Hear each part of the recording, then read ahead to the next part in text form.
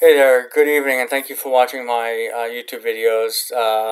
Today I'm going to be doing a short video on Microsoft PowerPoint and lists and changing the list numbering sequence.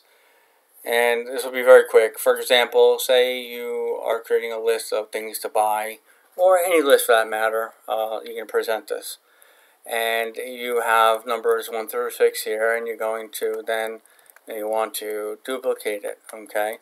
And now we have the same list over twice, but you want the numbering to continue. So you want 1, 2, 3, 4, 5, 6, and you want this to be 7, 8, 9, 10.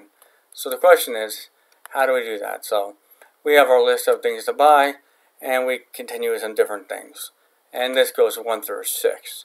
So now I want this to start at 7. And how do we do that? Well, it's quite simple. This is very simple, very quick. I'm going to show you. What I'm going to do is I'm just simply going to select the first one here. Alright, I'm going to go up here to the numbering, and I'm going to go over and select bullets and numbering. It's going to ask me where I want to start with. Well, I'm going to start at number 7, right? Because we ended at 6 over there, and we want to start with 7. So as we go up to 7, it'll start 7, and then subsequently 8, 9, and 10.